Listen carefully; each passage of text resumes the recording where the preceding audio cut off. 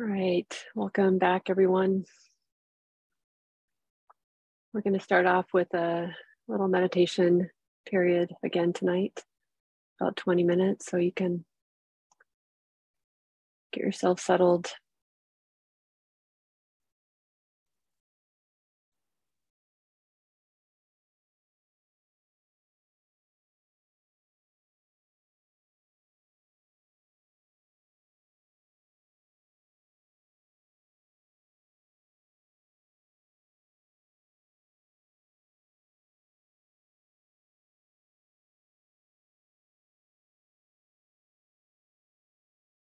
We can begin by knowing what it feels like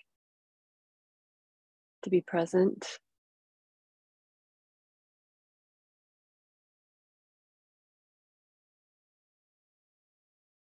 knowing how natural that feels, just to know our own experience, know what it feels like to be human.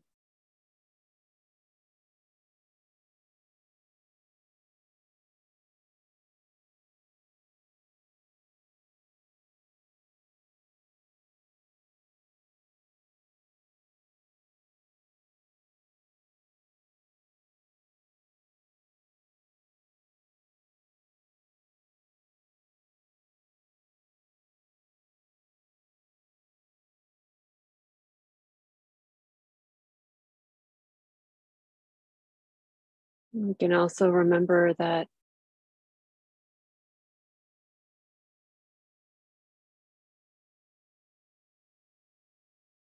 we've remembered a lot already today to value awareness, to value presence, sensitivity, intimacy. And that already says something about our confidence in awareness. And right now, we're just renewing that.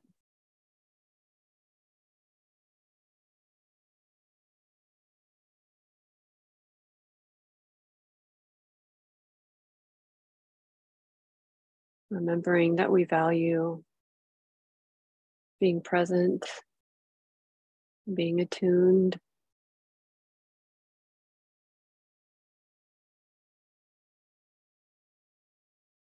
It's such an honest way to live.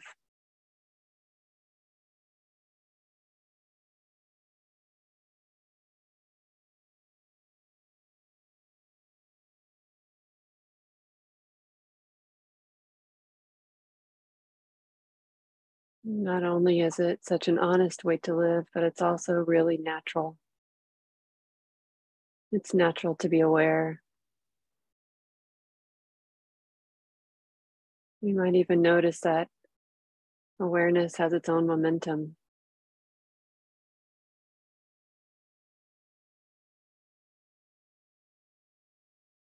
And so little effort we need to make.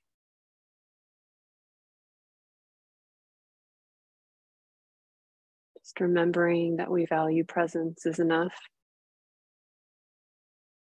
And this confidence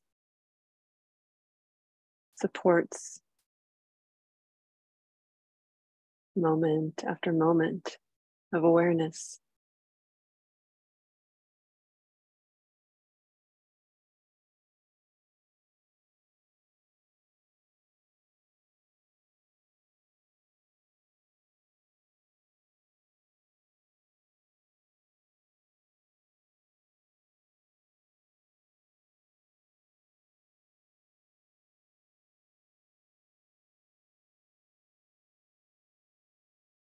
In fact, we can see that awareness is just happening naturally and intuitively. Wisdom knows how to support it.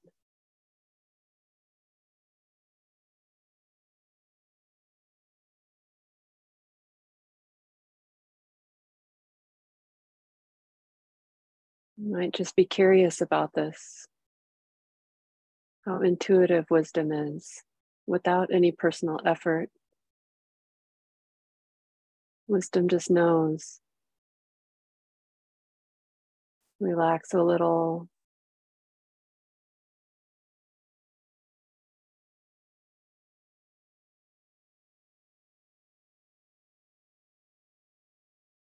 Wisdom might even know to linger with an anchor for a few breaths. Wisdom might know when that's no longer needed.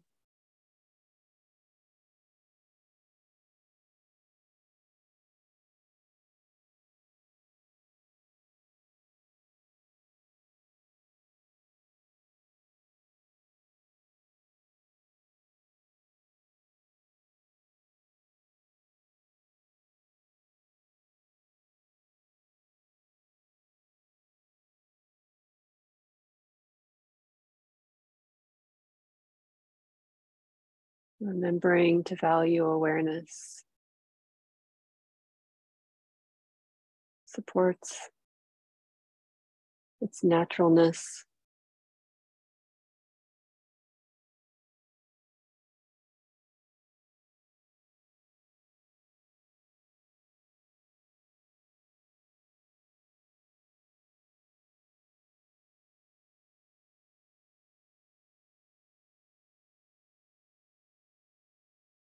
When wisdom becomes natural like this, it's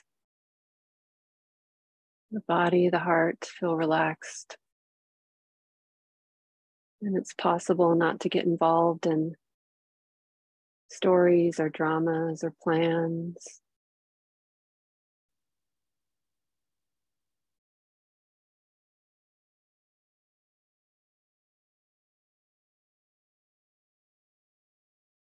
Awareness knows this cognizing, doesn't take it personally.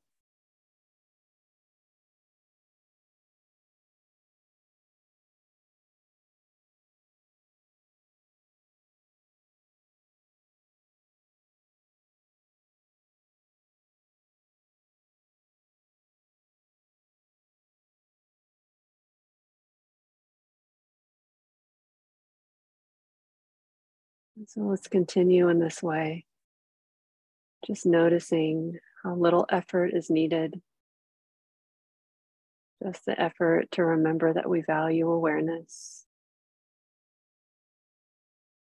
A little effort is needed to support the naturalness of awareness.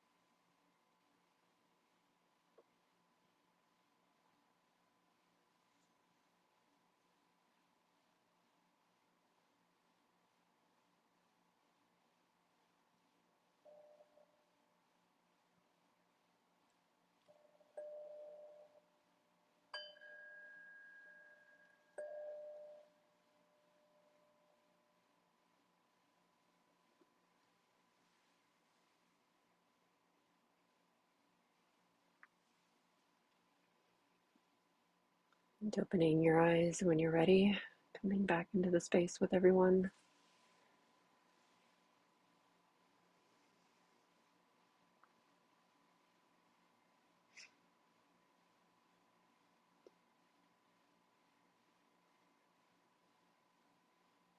Feel free to stretch your legs or move your body a bit.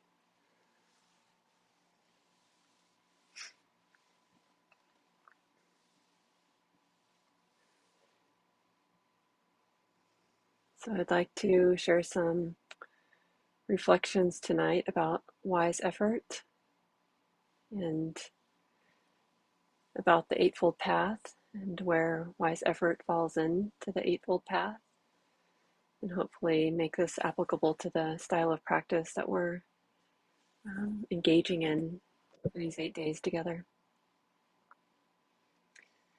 I really like talking about wise effort. It's been a very important teaching for me over many years now. And it's also, I feel like it's a confusing teaching. It's confusing the application of wise effort, especially in a very intense world and where we can see a lot of suffering around us. It can feel confusing to know how to apply our efforts and what that actually means. There are too many things to do and too many needs. And so this teaching really calls us to explore what we really value and both surrender to the wildness of life and still take responsibility for our participation with the wildness.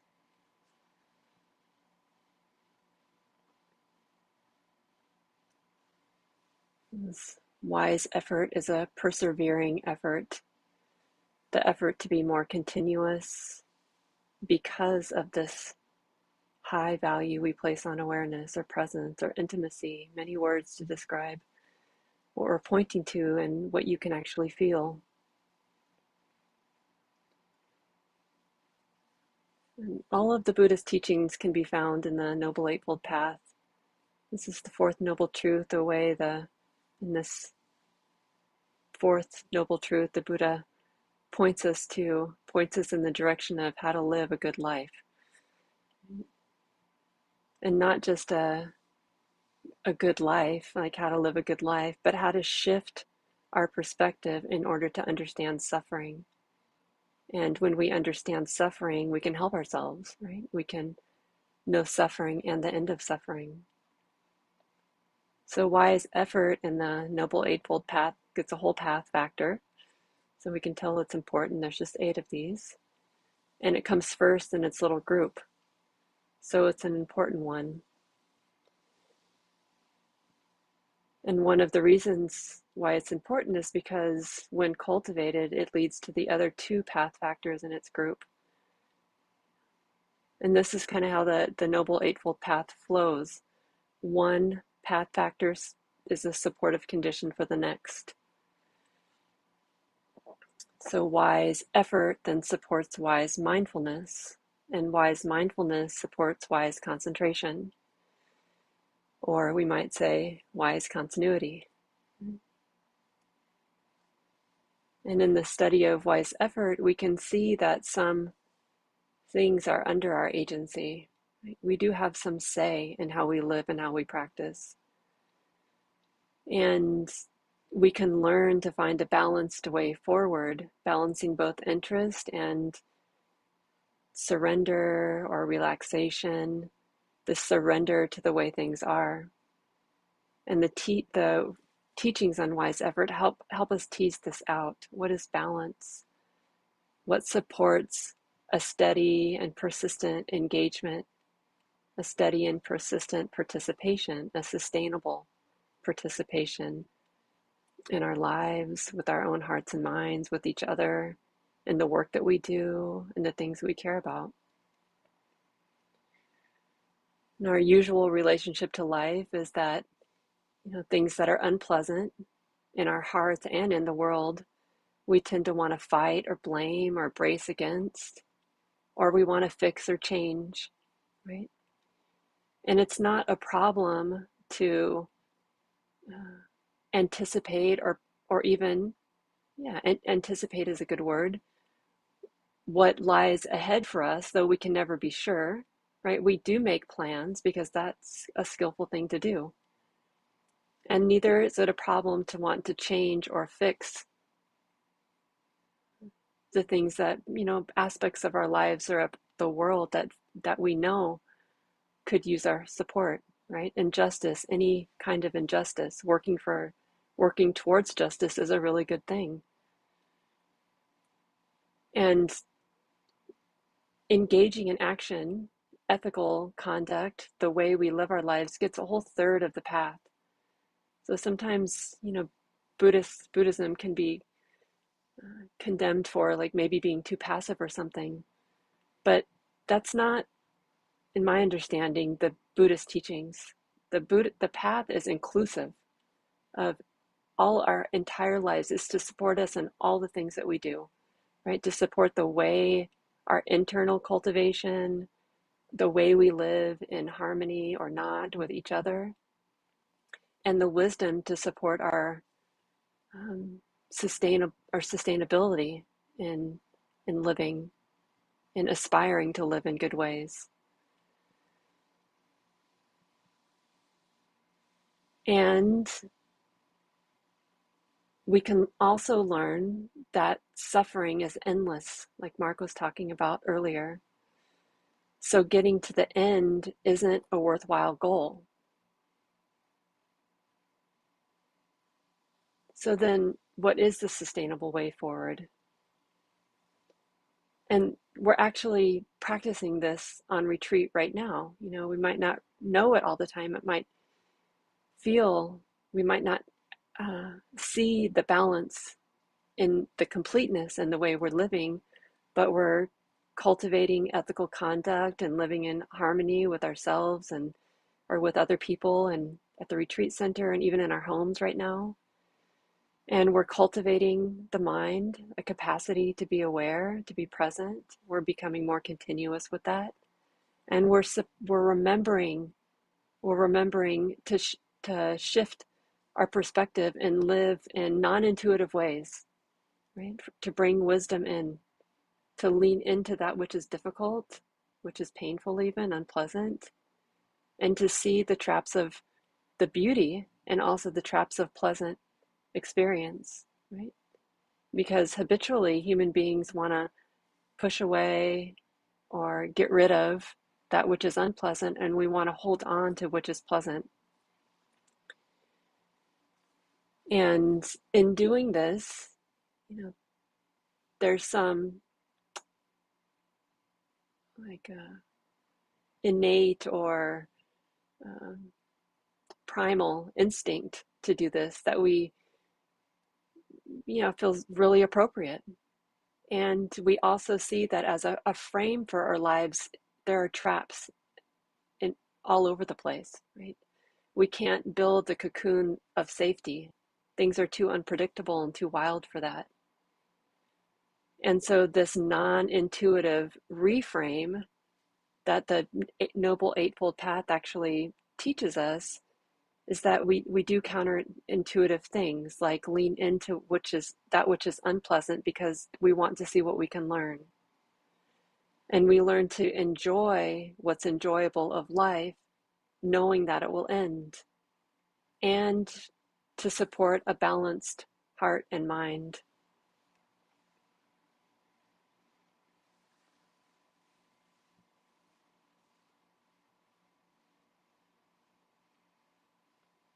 And we also learn how subtle it is that our actions and engagements can be motivated by any of the flavors of greed, aversion, or delusion.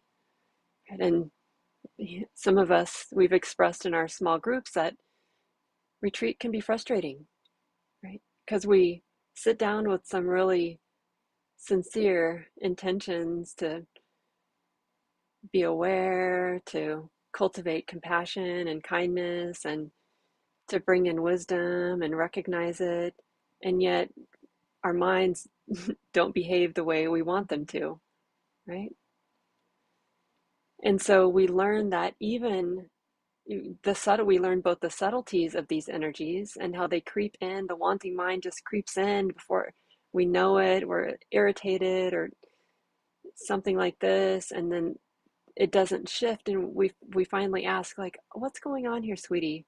And then we see like a subtle belief that's there, that's a bit of wanting that's pushing everything forward, right? We see the subtleties of these energies that cause us to stay stuck in loops like this. And we also learn to feel it,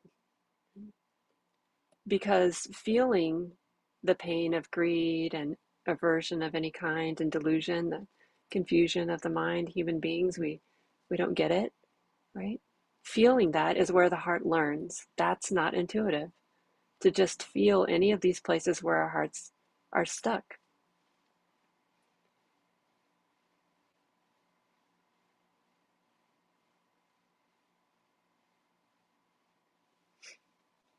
And when we learn to connect in this way and do this non-intuitive pivot, right, to engage our life and the activities of our lives and the energies that move and flow through the heart, when we learn how to do this, it not only supports our own health and well-being, because any flavor of greed, aversion has an immediate impact on our bodies, right? When we're worked up, angry, rageful, it has an impact. There's no denying that. And we can also see that these energies have a profound impact on the collective, right? Virtually all of our systems and structures are in some ways motivated by greed, by aversion, or by delusion.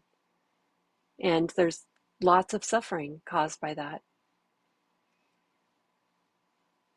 And so not only are these coming in contact and learning how to relate wisely, relate with some skill, right? Not only is that important for us and our lives and our our small circles of our families and our communities, but also has a great impact on the collective. And is what the Buddha was interested in, understanding how this complete path, the internal cultivation and all its integratedness, how that when we are wholehearted about this cultivation, then it really supports all living in the world that we want to live in.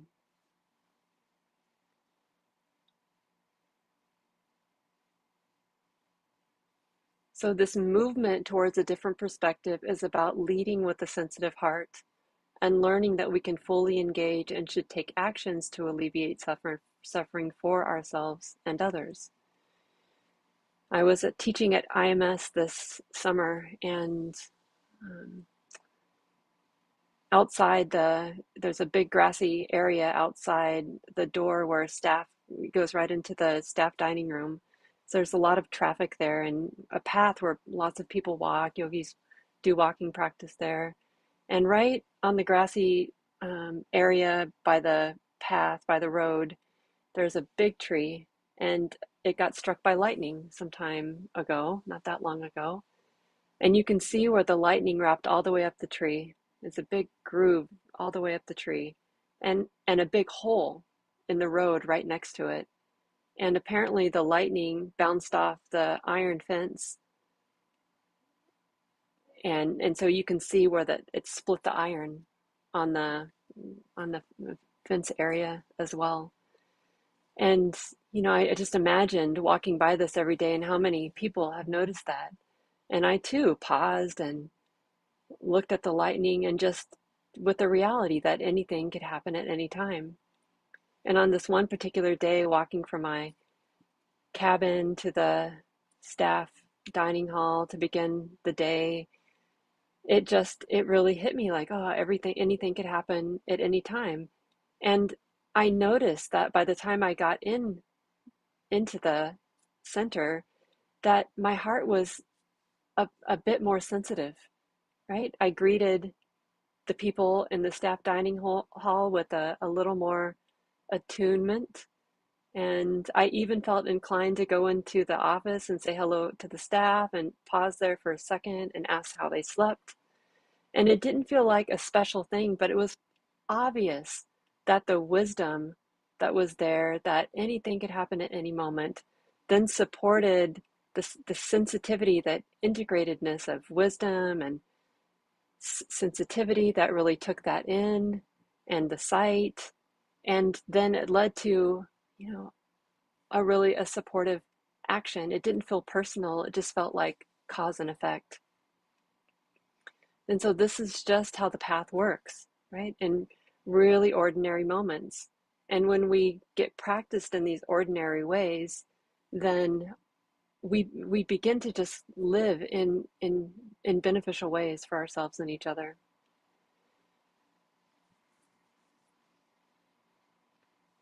So these three parts of the path, the wisdom part of the path, wise view and wise understanding, uh, wise view or wise understanding and wise intention, is about really shifting our perspective and realizing that our views and beliefs are often invisible to us, and they shape our lives and lead to suffering. And that with practice, we can we can practice with healthy and skillful views that also shape our lives and lead to more harmony and um, good living. And the second part of the path is relational and ethical. And it's all related to how we are in relationship with one another: wise speech, wise action, wise livelihood, right here. And then this third part of the path is about this internal cultivation, developing wise effort, wise mindfulness, and wise concentration or continuity, as Sayadaw U Tejaniya likes to call it.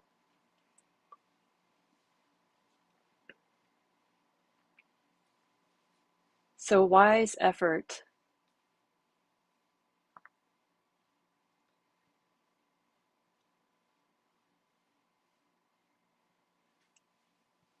Wise effort asks us to value sensitivity and to make efforts to feel so that we can know the suffering here and now, related both to the unwholesome and unskillful mind states, and so that we can know the good feeling in the heart as it is related to wholesome or healthy mind states. So greed, aversion, delusion, anything associated with those we would call those unhealthy, right? Not useful to ourselves and each other. And we can feel that on the heart when we connect with sensitivity.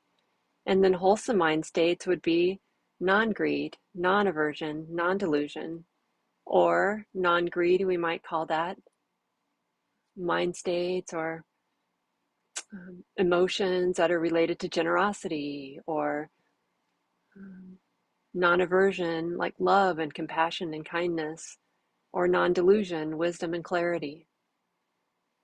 So generally, when we feel bad, we want to blame someone or something, but instead we're making a choice to feel it instead, right?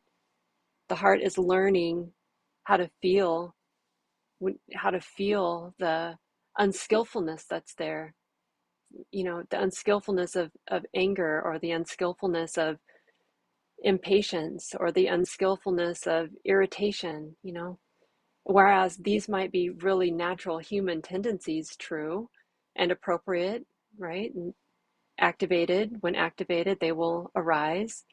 When we actually care to feel them, we know, like, this doesn't feel good right now. This doesn't feel good on this heart. And when we watch ourselves not take care of the heart when it's under the influence of these unskillful mind states, then we can see, oh, wow, this doesn't actually lead to good and healthy living for the people I love either. So these four wise efforts, and the first two are about taking care to be simple, so that unwholesome mind states don't arise, right? We're like protecting the heart in some ways. We're learning to be attuned and intentional and sincere in our movements. And so that we can really know how we're living, and we can protect the heart from the arising of unwholesome mind states because we're there and we're present. And then when these unwholesome mind states arise, we learn to feel them so that the heart learns how to be touched by that suffering and naturally learns to let go. It's not something that we actually have to do. This is the effort. Like sometimes the effort that we make is a little bit too much, right? We're trying to get somewhere, and that's influenced by greed. But instead, all we really have to do is feel, right? We have to feel with some sincerity. We watch something come and go, and the heart learns from it. And then the next two wise efforts are about wholesome states of mind or skillful states of mind. And the first one is to cultivate directly wholesome mind states, like wholesome emotions like metta or compassion or equanimity or wisdom or awareness, right? And then to learn to linger in the wholesome so that the heart also remembers what it feels like to live in this way, to be touched by these energies, to learn that, oh, wow, being motivated by compassion feels a lot better than being motivated by rage.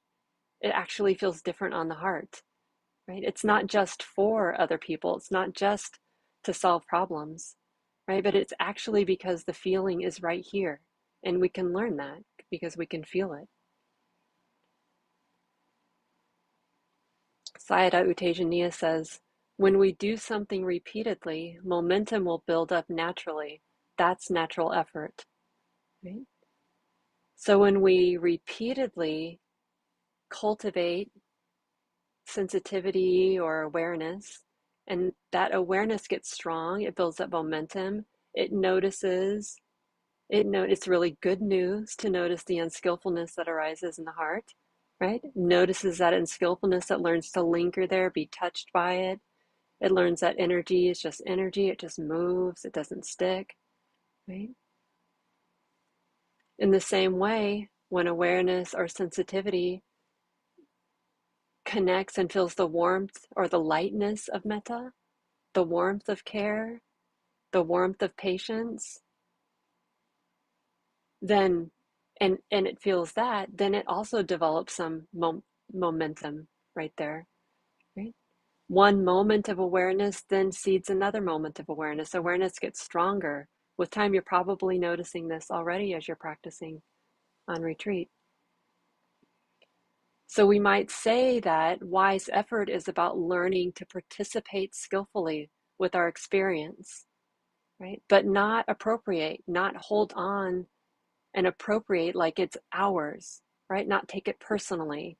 We see that each moment arises, each experience arises out of its own habits, out of its own conditions, causes that have supported it. This is wisdom. And although we don't have control, we do have responsibility. So we participate skillfully right there in a moment with our experience. We're always making effort like this. And sometimes we can think that if we do our best to avoid, then, you know, we'll become the people we want to be. But we forget that avoiding is also a way of making effort. Pretending that we're not participating is also a way of making effort. So this path is about making effort in really brave and courageous ways to feel all of life and to be able to stand up with it, right? So that we're always deepening into an understanding of suffering and the end of suffering. We know because we can feel it. And now when we can feel it with our own hearts in simple moments, like with simple irritation or simple wanting, right? A little bit of impatience or wanting the sun to stay out a little bit longer than it is, or to come out for the day, right? When we practice in these very simple ways, then we can learn how to uh, show up when things are more complex, right?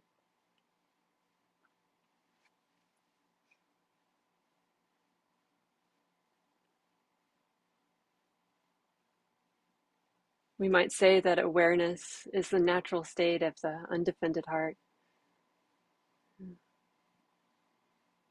a heart that's not defending itself, not trying to hold back, avoid life in some way, not trying to stay away from people that we perceive as difficult or that we don't like, not trying to avoid the messy world in any way, but we're cultivating the competency of heart to be undefended and be alive, right there, so that the integratedness of the path can then move in every way that we want it to throughout our whole lives. And we might encourage the heart to be undefended the way we might encourage a child, with a lot of love, some steadiness, consistency, resolve, right? Balanced effort, balancing a kind of uprightness or an urgency maybe to support a child so that they don't get hurt, but also a really patient and receptive awareness of like, oh, this child is just learning.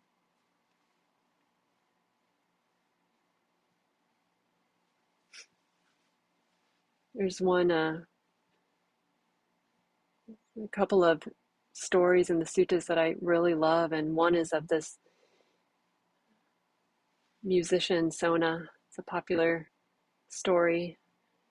Sona was a serious practitioner with a lot of resolve. And as the story goes, he was practicing until doing walking meditation until the soles of his feet were bloody. And I sometimes, I just imagine these stories and like real people, sometimes with a playful attitude. I imagine them just to make them come alive. And so Sona was walking and his feet hurt and he started to have doubts about practice and was like, maybe I'll just hang this up. I'll just go back and I'll work with my family and I'll make a good living and I'll do good things with it and maybe that'll be good enough. And the Buddha arrives right there with Sona, and this in this sweet relational moment, the Buddha doesn't condemn Sona at all. He doesn't, it's like, no, you're doing it all wrong. He doesn't say that. But he reminds Sona of something that he used to love. He says, Sona, remember, you used to be a musician. And when you were a musician, you used to string your instrument, right? And if you strung your instrument so that the strings were too tight, the music didn't resonate. And if the strings were too loose, the music also didn't resonate. And in here, the Buddha is teaching Sona about effort, like making effort, and in a kind of sweet way, right? Not in a condemning way, but also, in a way that Sona can relate to. And we all have our ways of relating, our ways of learning. They're going to be slightly different for each of us. Like some of us might really, at the last retreat, somebody was really learning a lot from pulling weeds in the garden, and this person had a lot to say, report about it, and it was like very moving, right? And some of us might have a lot to say by raising children, and others might have a lot to learn and say about practice and learning through activism and so many other things, right? Some of us are musicians too.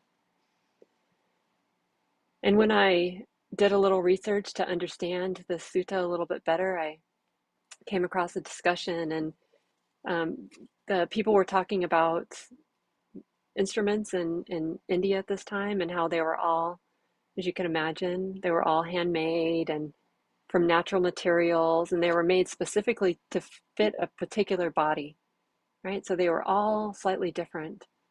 And the strings were probably not made out of plastic. I mean, they were obviously not made out of plastic, but more like some handmade rope, right? So it wasn't like you could just quickly uh, tune your instrument.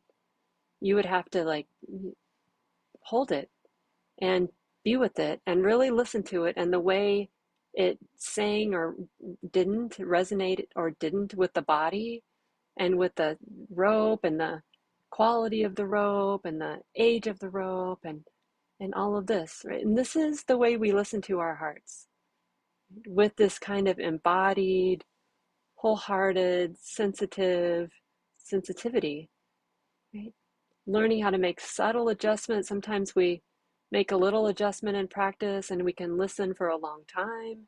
And other times we need to make more consistent adjustments, again and again and again. We might have to take a deep breath. We might have to open the eyes. We might have to remember that there's a body and remember again and remember again and remember again. And sometimes we just hit a nice stride where we remember, and mindfulness awareness just kind of hums along on its own.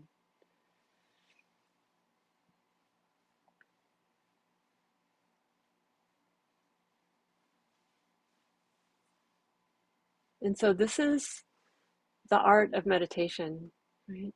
This learning to listen, learning to apply effort, to be persistent and yet relaxed, and to really care about the mind, to care about what seeds are being planted, what's being cultivated, so that we can feel, and so that the heart learns how to set down and protect from planting seeds that aren't going to be beneficial. And so the heart learns how to cultivate directly and plant seeds that are going to really be supportive and beneficial in our lives.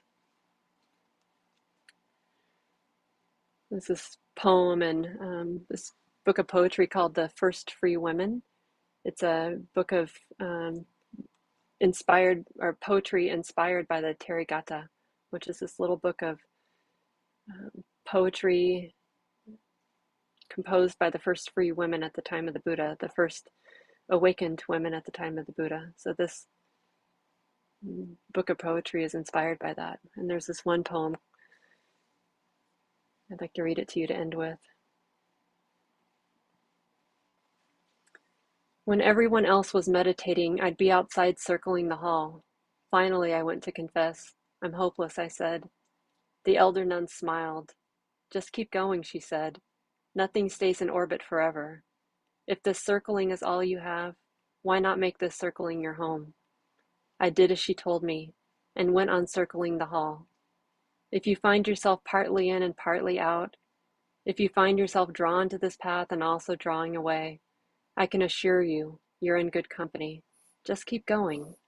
Sometimes the most direct path isn't a straight line.